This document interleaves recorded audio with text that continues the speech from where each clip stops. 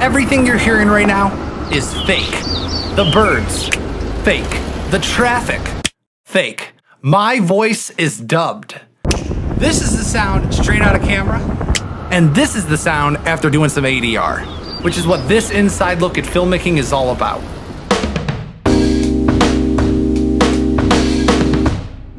What's up, everybody? It's Spencer from Your Media People, here today to talk to you about something that's very close to my heart, ADR. ADR stands for Automated Dialogue Replacement, which is basically just a fancy way of saying you dub in dialogue on a microphone after you shoot the footage. When it's done well, it is a complete game changer.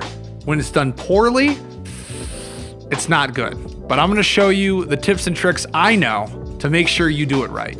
Let's get to it.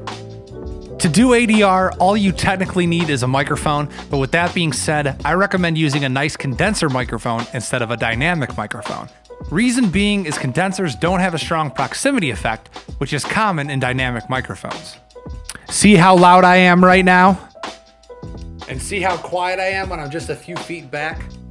Condenser mics don't nearly have this strong of a proximity effect, and therefore they sound a lot more natural, so use a condenser. It's also extremely beneficial to have some sort of vocal booth or treatment set up. Treatment will deaden any natural reverberations or echo that you might get in your room. I recommend hanging foam, but if that's not an option, try using a room with carpet and a bed, as these will help deaden the sound. For this example, I had Alex recite a few lines on a busy street. I made a quick edit. Let's see how it sounds. This is what separates the men from the boys, the amateurs from the professionals, the hobbyists from the experts. This is ADR. Clearly, the audio leaves something to be desired, which is where ADR comes in. Once you're happy with your edit, go ahead and export the video. This is just a reference, so resolution is not important.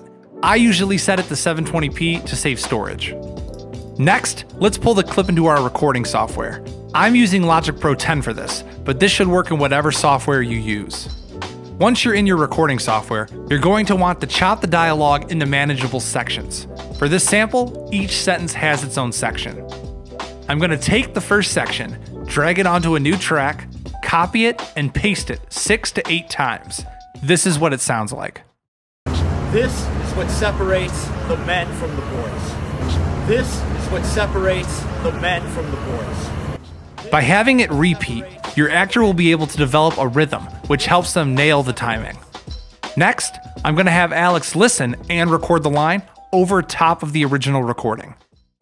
This is what separates the men from the boys. This is what separates the men from the boys. This is what separates the men from the boys.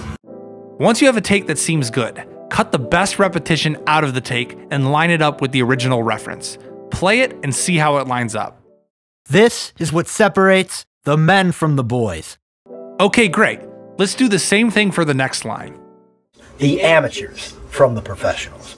The amateurs from the professionals. The amateurs from the professionals. Again, we're going to take the best repetition, line it up, and see how it sounds. The amateurs from the professionals. Okay, cool. You just repeat the same process for every line that you need to dub. Here's how it sounds after we dubbed all the lines.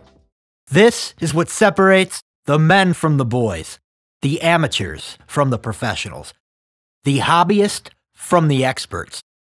This is ADR. It sounds great, but it feels weird, and that's because we haven't done any sound design yet. It's a beautiful day, he's walking down the street, we expect to hear traffic, hear birds, hear people talking, and we don't hear that, so it feels weird. So what we're going to do next is we're going to export this out of Logic and we're going to pull it back into Final Cut. Next, I added some street sounds and a little bit of music to make the whole scene come to life. Let's check out the final product. This is what separates the men from the boys, the amateurs from the professionals, the hobbyists from the experts. This is ADR. As you can see, the ADR with sound design is infinitely better than the in-camera audio we started with, and I think it drastically improves the production value.